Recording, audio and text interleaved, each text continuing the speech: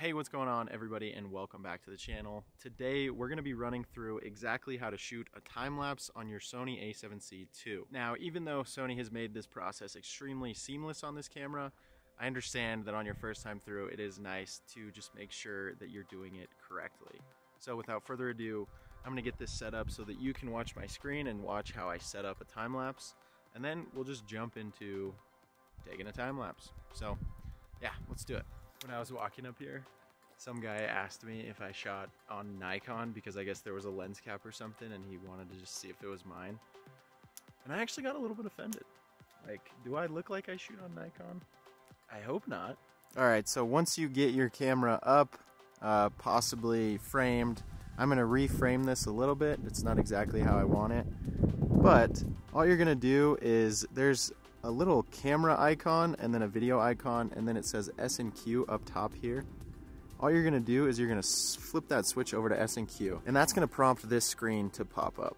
And basically, it's gonna ask you if you wanna shoot in S&Q motion, which is basically shooting slow motion, or if you wanna shoot in time-lapse mode. Now, time-lapse mode is clearly what we want based on the title of this video. So I'm gonna go ahead and push OK on that. And then it's gonna take you out, but we haven't set up settings, so we need to set those up before we start shooting. So I'm gonna go up here to menu. You're gonna start your menu on this star screen, but we're gonna scroll all the way down to this camera, and then this image quality recording, and we're just gonna jump down here to time-lapse settings. Now from here, we can make a lot of different decisions. So here we can decide what frame rate we want our time-lapse recorded in.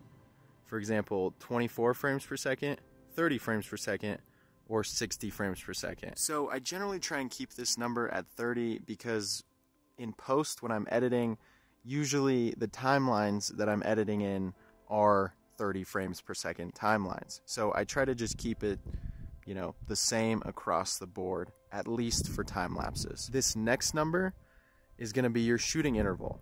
So this is gonna be how long in between photos.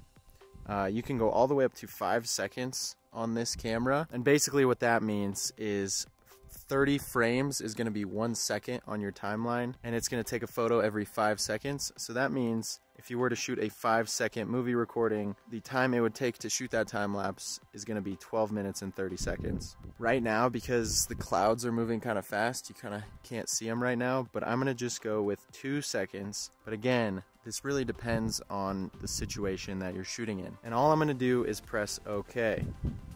The next thing we're going to change is the record settings. You want to make sure you're at 140M 422 10-bit. This is going to give you the best quality time-lapse, where if you're at 100M 420 8-bit, that's only going to be an 8-bit time-lapse, where 10-bit is going to give you a profile that is easier to color grade. There's going to be more metadata. It's going to give you larger file sizes, but the quality overall is going to be a lot better. And then something that we're going to ignore because I'm shooting during the daytime and the ambient light isn't changing that much, I'm just going to keep my video light setting off. And all we're going to do from here is just jump out of this and jump back to our main screen, and then we're going to start shooting our time lapse. So I'm going to frame this all up, get it nice and framed in on something cool. And then I'm just gonna shoot a time lapse, and I'm gonna show you the result after that. And then one thing that I actually just learned is that you don't actually push down the shutter button, you actually have to push down the record button in order to start your time lapse. So keep that in mind.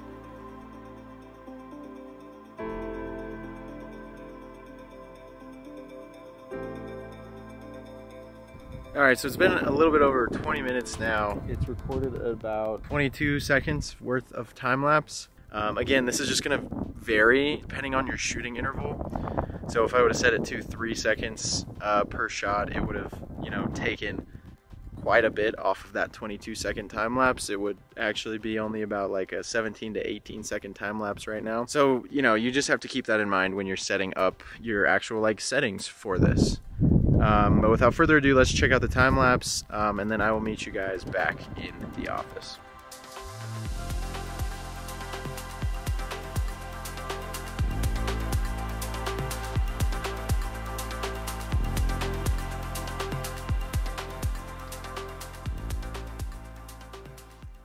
And that's gonna pretty much be it. If you want to play around with these settings a little bit more and change some of your parameters, you can get some different looking time lapses that way. But for the most part, a time lapse is kind of a time lapse, and at the end of the day, it's going to look like a time lapse. So yeah. Anyways, that's going to be it for me for this video. If you guys have any questions about this process, or if there's anything else that I didn't mention that you want me to, please don't hesitate to leave a comment down below. Try to respond to all the questions that I get down there. So anyway, yeah, that's gonna be it for me, and I will see you in the next video. Peace.